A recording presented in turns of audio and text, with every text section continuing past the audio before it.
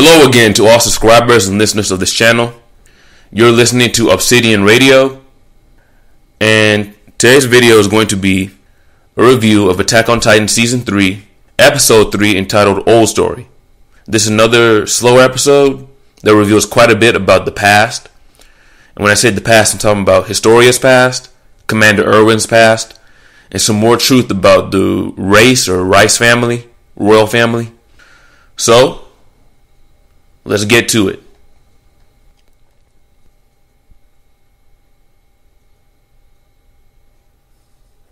First thoughts. So here are my first thoughts about this episode. They were, well, damn, that's a shitty childhood. And what I mean is I'm talking about Historia. And basically the way she's designed, the way I see I'm going to design her character, she doesn't at first look like the type that would have grown up that way. But what her own father had done to her and her mother, the way that she treated her, that is some incredibly weak and horrifyingly wrong shit. But wow. Very interesting. Also, those high-level military police and the supposed royalty of the city are some sadistic and very sick people. And I think Erwin's dad was onto something. Too bad the MPs most likely did kill him, or what they most likely did to him. But overall, I'll say this episode had lots of good character development. Not as intense or as exciting, but very good backgrounds on certain characters. Very depressing though, but let's go on. So as far as the plot. So the episode opens up with Historia internally monologuing about her childhood. She breaks down what her mother was like, what her mother did, and how they interacted with each other. The little bit of interaction that they did have. And unfortunately, for whatever reason, Historia's mother was extremely distant from her, even to a certain for a long time was completely absent from Historia's life for quite some time. Although we now know that she's most likely basically she's Rod Reiss's baby mama. Historia is the illegitimate child. She's not considered part of the true royal family since she's not a child of Rod Reiss's wife. So basically, Historia's mother's the mistress. It's just, that's a whole other issue. We're going into some Maury Povich type stuff right now. Whatever. Let's continue. So, during her monologuing, we go through a scene where a very young Historia tries to play with her mother when her mother's sitting by a tree. I can't remember her mother's name, but her mother's sitting by a tree reading, and Historia tries to hug her and jump on her or whatever, and Historia gets violently thrown away. Her mom walks away crying, saying something about how she would have ended it if she wasn't such a coward. The next scene, we see her walk away into the distance towards the forest, out of Historia's life for years. Years later, Historia's mother and father enter back into her life. She is told that she'll be living with him instead. But later, Kenny Ackerman, Kenny the Ripper, shows up. He murders Historia's mother, slitting her throat directly in front of Historia. A very young Historia, by the way. Now, he's about to murder Historia until Rod Reiss proposes to change her identity and hide her existence away instead of murdering her, or allowing her to be murdered. We flash forward to the current situation where Historia's father is hugging her while Eren lies unconscious next to them. Next, we see Sonus confront his fellow MP in their cell. I can't remember this guy's other name, or this other guy's name. But Sonus is confronting his partner MP inside the prison cell, only to have Hanji explain to him that he was the one that let loose the information about the Reiss family. Next, we see Hanji explain to Captain Levi and his squad that Eren is most likely going to be eaten by a Titanized Historia. The scouts split up and head towards the Reiss estate to find Eren and Historia before this happens. Next, we see another sad flashback. This time is Commander Erwins telling Captain Pixis what Erwin's father told him about the royal family when he was young.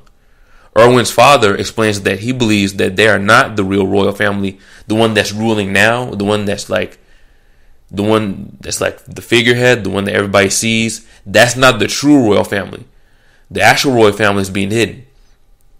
And that the original king, King Fritz, somehow went over the entire land and erased everybody's memory in some way. And that was the idea that Erwin's father came up with. He couldn't prove it, but that's what he thinks what was happening. The day after Erwin's father told him this, Erwin's father is found dead. And Erwin was pretty sure that the royal family and or the military police had his father murdered. And for that, he wants to avenge his father's death, as well as punish the military police and expose the fake royal family that he is convinced is a fake royal family. Unfortunately, the military police believe that Demo Reiss was murdered by members of the scout regiment. This isn't true, we know this, but the military police spread this lie anyway.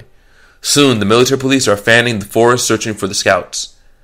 The episode ends with the military police in the forest getting dangerously close to Levi and his squad.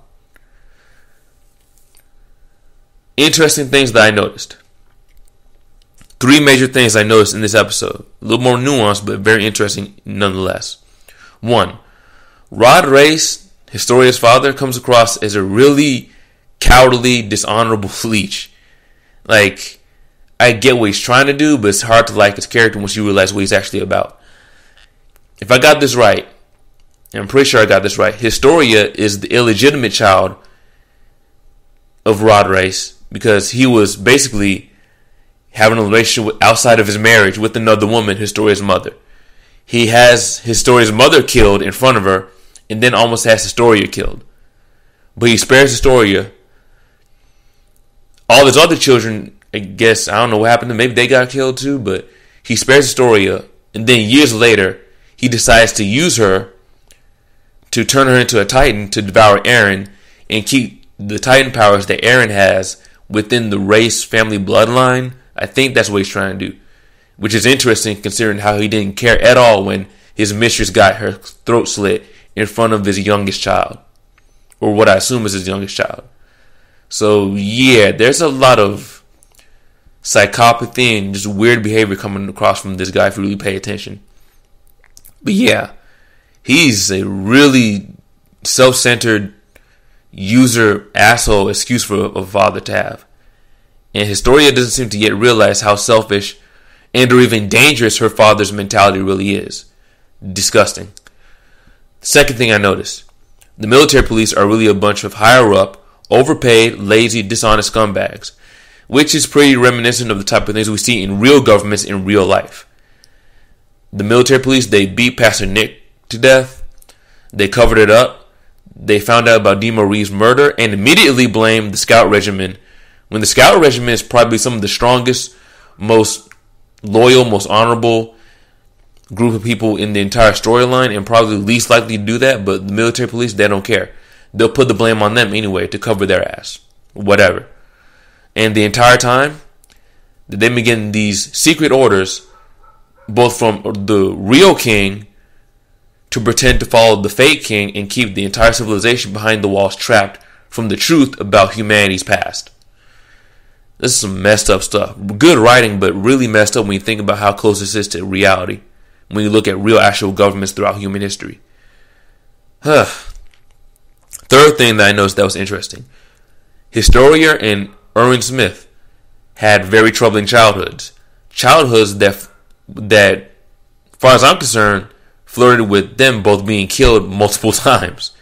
It's surprising that they didn't get killed all those times in their childhood.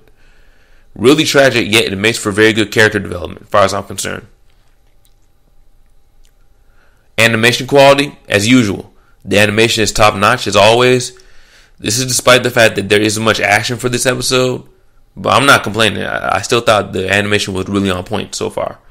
Best about the episode, the best thing in this episode was seeing some of the things that shaped Historia Reiss and Erwin Smith's mentality while they were small children. You get a better idea of why they act the way they do and why they interact with other people the way they do when you see what they were like when they were little. Worst about the episode, there's really nothing bad about the episode at all.